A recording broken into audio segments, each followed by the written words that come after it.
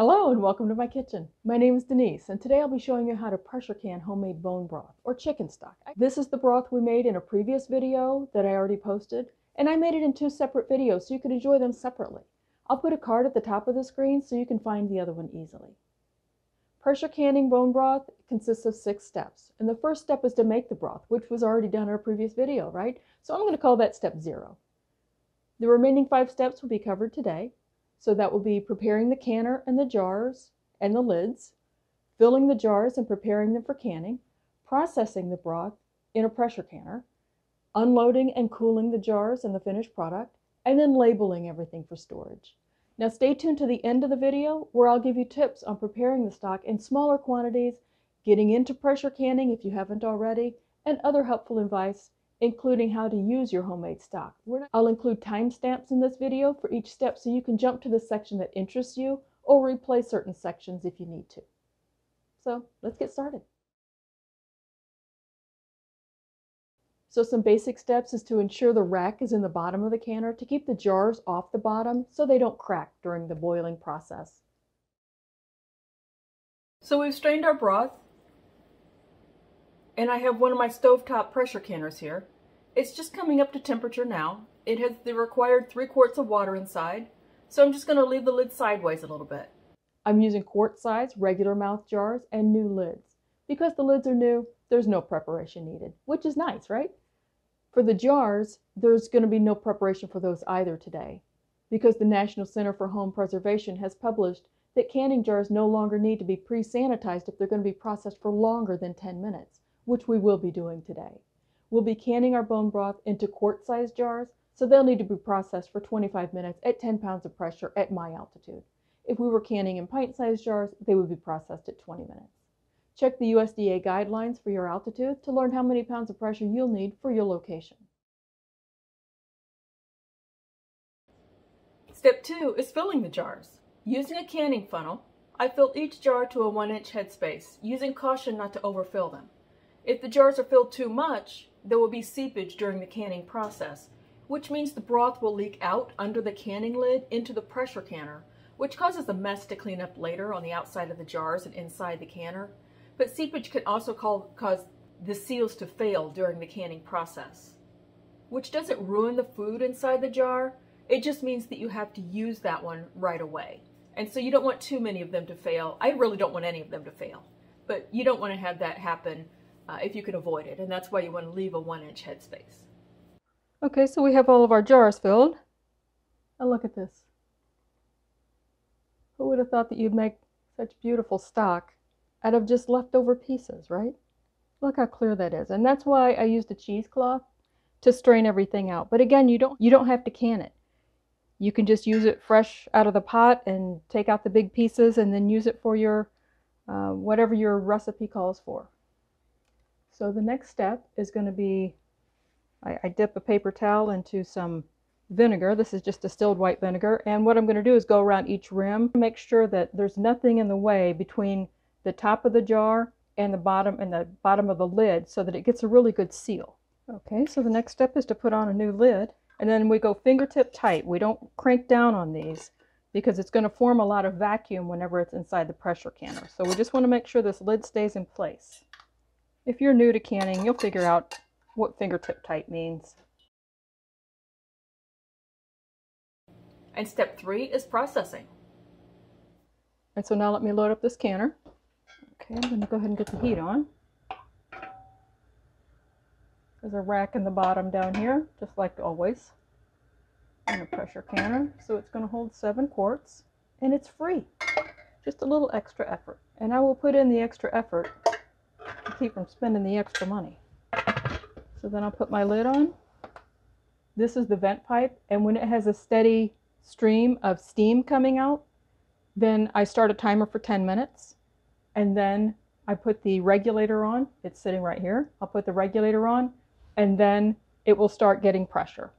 And once it comes up to pressure, then I'll time it for 25 minutes, and then it'll be done. So we're back here at the stove. And you can see this steady stream of steam coming up out of the vent pipe. So now I'm going to start a timer for 10 minutes. And when that 10 minutes is done, we'll be back. Okay, so here we are back at the canner. Our timer just went off, and I put on a protective glove. Not sure I actually need to anymore, but I do.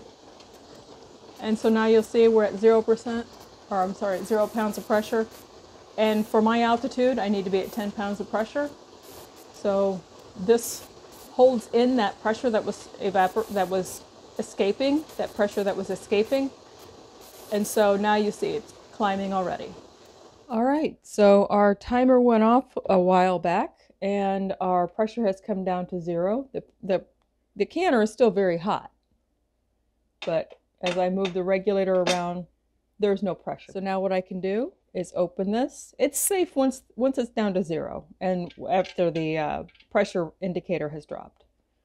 So then always when you're working with a canner, open the lid away from you, because even though there's no pressure in there, it's still very hot. It has been sitting here for a couple of hours now. So I'm just going to take these jars out. Look at that. Isn't that beautiful? You hear that pinging? That's the jar sealing. It's the most magical sound in canning. That's when you know you have success. The vacuum in the jar pulls the center of the lid down. And that's why we leave them alone on the counter for 24 hours. And that beeping is my digital pressure canner right there, indicating that it's finished. So I'll open this one. Do you see how it's still boiling inside the jar? A pressure canner goes beyond the normal boiling temperature of 212 degrees. It's a pressure canner, so it's 240 degrees inside. Okay, so it's the next day. We canned a bunch of chicken broth yesterday, and you can probably see it over my shoulder here, and I'm going to take you over so we can have a look. We did 19 pints yesterday, and if you hear that gentle rocking, that's my canner over here doing another 7 quarts. And I have the rest of it in a stock pot where I'm going to make some macaroni and cheese. So I'm going to boil the pasta in some of this homemade chicken stock. Anyway, stay tuned for that video. Let's go over to the counter. Okay, so here's what we have. We have our 19 pints. They're all cooled off. I've taken the bands off, wiped down the ones that needed to be wiped down. Look at that. I mean, it looks like store-bought, only better.